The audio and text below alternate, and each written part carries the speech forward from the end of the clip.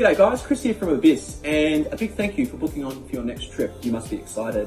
The purpose of this video is to take you through an absolutely fantastic product, the Nautilus Lifeline. These are a marine personal locator beacon. Think about it as your very own GPS. The benefit of these is that we can strap it onto our equipment, carry it in a pocket, or simply clip it off, and know that we will be located anywhere within the broadcast distance of this particular unit. That's 34 nautical miles if you wanted to know, and that's a huge amount of distance. What I'm going to take you through in this video is how to set up and configure your Nautilus when you're out on a trip. You can pick these up within 7 days of your booking for just a refundable deposit of $100. When you collect your Nautilus here in store, when you remove it from the packaging, you'll see that it's split between 3 separate parts. The box, which has some helpful information on how to locate the app and how to set it up, which I'll go through in just a moment. The EPIRB itself, so the Marine Locator Beacon, and this very helpful casing that will allow us to, one, keep it safe, keep it strapped away onto the gear or inside of a pocket.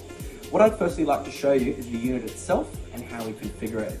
You'll notice that when you pick your unit up, there is a lanyard and a clip to provide you with a couple of different options in terms of storage.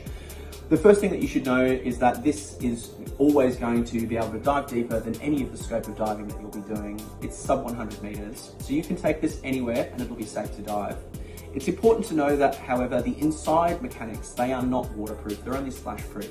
So we always deploy this at the surface. It's not to be opened underwater. The clasp is here, designed just to be pulled up.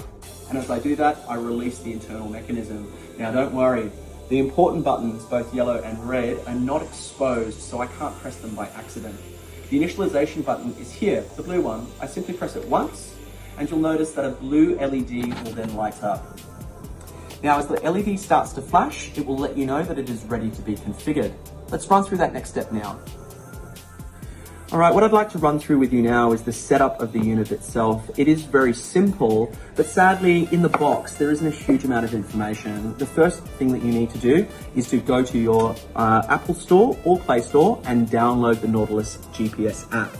This will work regardless of Android or with an iPhone. So whatever phone you choose to use, you can set it up correctly. As you initialize the app, the very first section that you will see will ask you to enter the serial number for the unit. To locate that is on the back of the unit. You can see here, serial number, not the MSI number. We will go through that in just a moment. What I do then is I then make sure that the case is facing down with the label up. I receive this information and I place it into the unit itself. 182, 3, 4, and the secondary element 9606. Now, don't get confused. You just need to tap the screen in order to get to next. From there, it will then ask you to select your region.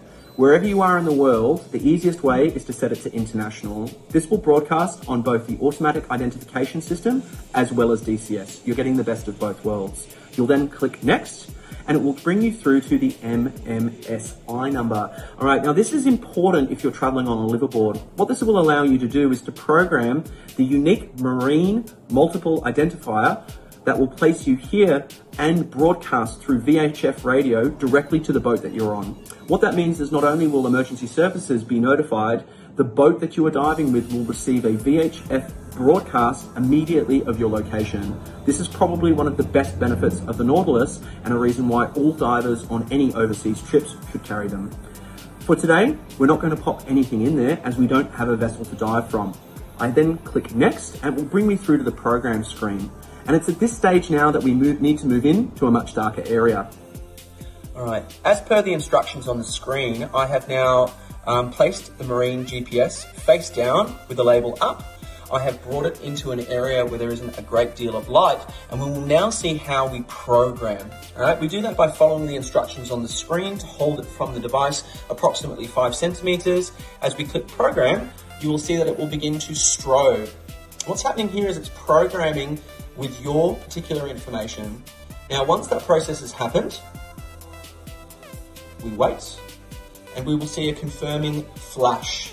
That flash lets you know that you have configured your system correctly and the unit is now operational.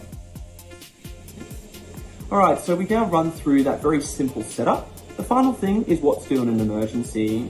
The instructions are on the inside of the unit and they are laid out here along the top of the casing.